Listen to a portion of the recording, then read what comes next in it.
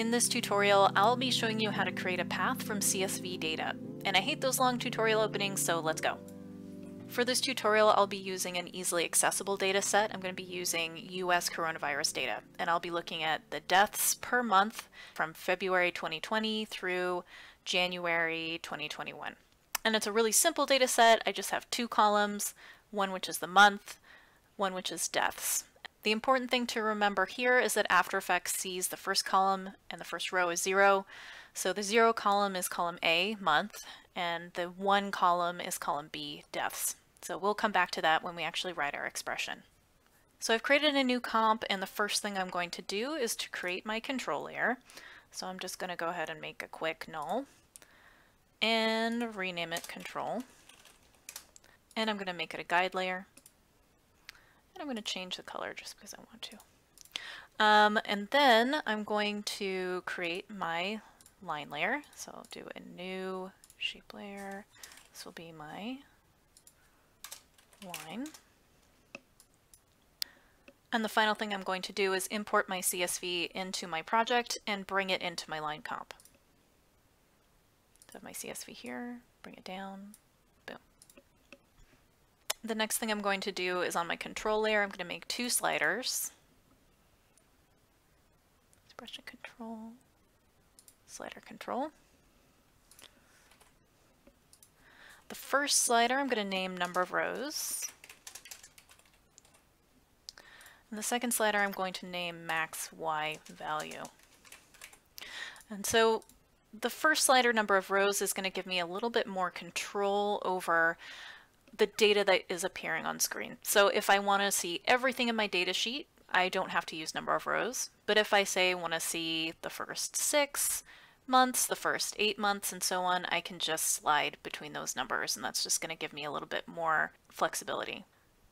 This second slider, max Y value, is going to be dictated by your data set. So in my data set, the highest it goes up to is 83,000.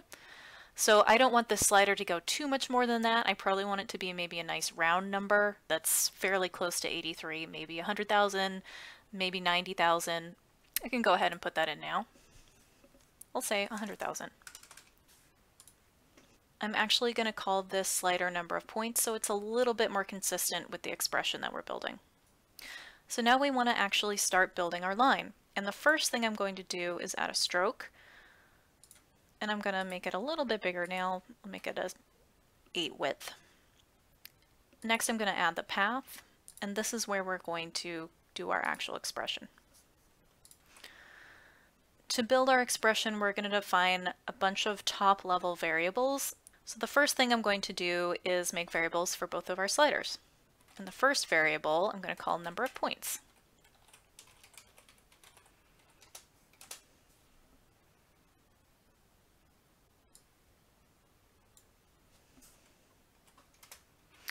And the second, I'm going to call max Y value.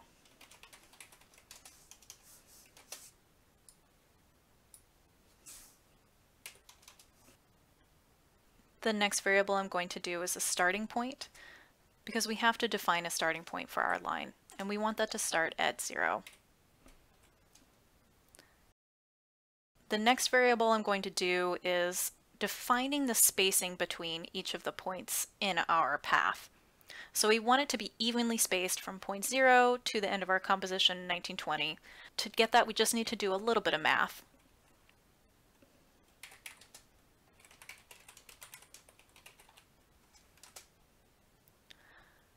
So I just want to take the width of the comp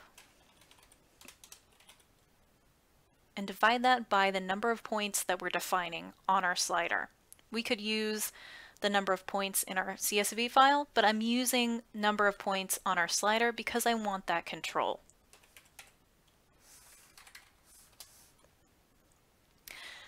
And with this, I've found that it doesn't quite take you to the end of your composition. It's not as noticeable if you have a bigger data set where you have over 300, 400 points. But in a set with a larger amount of spacing, it's quite noticeable, and it can throw you off when you try and put this line into a bigger graph. So to account for that, all I need to do is to subtract 1 from the number of points.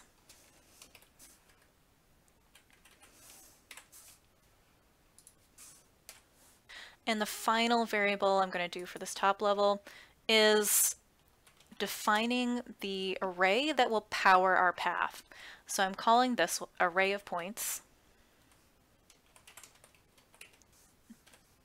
And I'm just adding an empty array. Now that we've defined our top level variables, we need to tell the expression what we want it to do. What we want it to do is to create a path using the information from array of points. So to do that, I'm just going to use the create path expression, tell it to look at array of points, and I don't care about the tangential data, so I'm going to have two empty arrays there. These are just nulls telling it we don't have any information there. And because we don't want the ends to connect, we're going to put false at the end.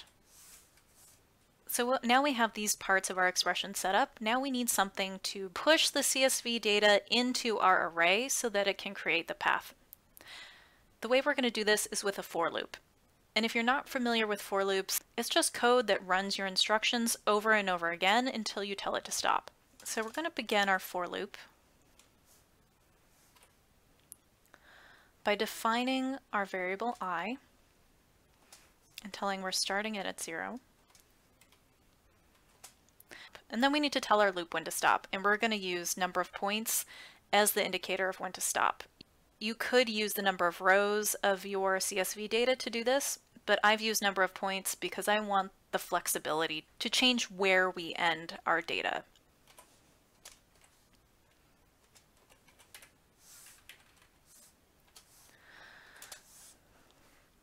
So as long as I is less than the number of points, continue running the code. And then I++ is kind of a shorthand to say, after you run the loop, increase it by 1. So just to recap our for loop so far, we're starting our variable at 0, we're adding 1 to that every loop, and we're running our for loop for the number of times we've defined in our slider. So within our for loop, we have to define some more variables. And the first variable I'm going to define is going to tell us to look at the CSV. And because our data is monthly deaths, that's what I'm going to call it.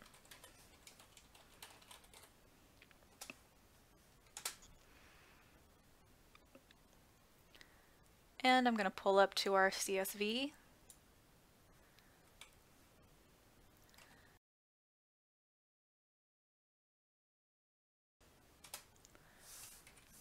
And I need to get even more specific, so I'm going to ask it for a data value.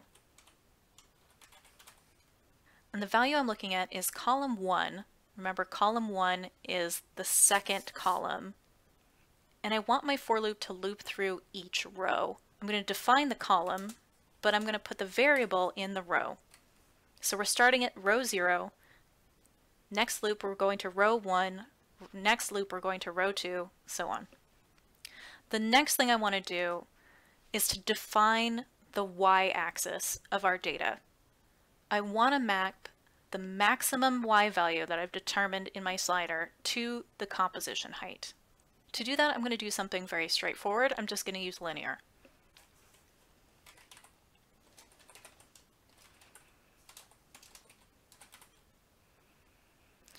I'm calling my variable line height. And I'm going to use linear. And I want linear to look at my data monthly deaths. And I want to map max y value, our slider, to the composition height.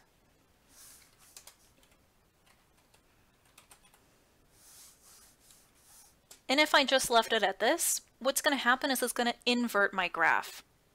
Because the way that After Effects looks at points, 0, 0 is in the top left corner of your composition. So in order to get it to flip to the right side, all we have to do is multiply it by -1. We're going to do one more variable here. What this is going to do is actually define the x and y coordinates that are going into our array. So we're going to call this data array because this is the data going into our array. In our x, we're going to start with the starting point x, which remember is 0. and we're going to put our line height in the Y. Now that we've defined the variables, we can get into the actual instructions we want the for loop to carry out. We want our loop to push the data from our data array to an array of points, which will then power our path. And then we want it to move our point over on the x-axis. So the first thing we're going to do is push that data to an array of points, and we do that by using the push expression. So we're defining where it's going to array of points, and we're pushing from data array. And next we want it to move over in the x-axis every loop. So we begin with our starting point x, which we've already defined as 0. Every time it loops, it's going to add a certain amount to it. And what is the amount we want it to add to it? Well, we've already defined that spacing as spacing for points, which is the width divided by the number of points. Because I've already defined that variable, I'm just going to put it in here. And between these two, I'm going to add a little bit of a for loop shortcut, which is a plus equals. It just means we're adding these two together. Now we have our for loop, we have our create path, everything should be good to go. Let's take a look. But we're getting an error and our line is not showing up. What is going on? What do we do wrong? Well, you may have noticed we don't have any number of points in our slider. So we're using our slider to define the range of values that we're looking at in our CSV. Because there's nothing in there, it's not showing anything up. Because we have 12 values, I'm putting 12 in there. Now we have our line showing up, but it's in the wrong spot. That's because it's not starting at 0. It's starting at 960 by 540. So we want to zero out our x, and we want to bring our y value to the bottom, 1080. And there we have our line. And if we want to change our y-axis, we can change it here. Say we want to start at 95,000. Or say we wanted to start at 200,000. It can easily be changed. Say we wanted to look at, instead of the whole year, we wanted to look at just 6 months. All we have to do is change our slider number in our number of points, change it to 6 months, there we have 6. Or if we want 8, now we have 8. When we're animating this and you want it to draw on, all you need to do is add a trim path.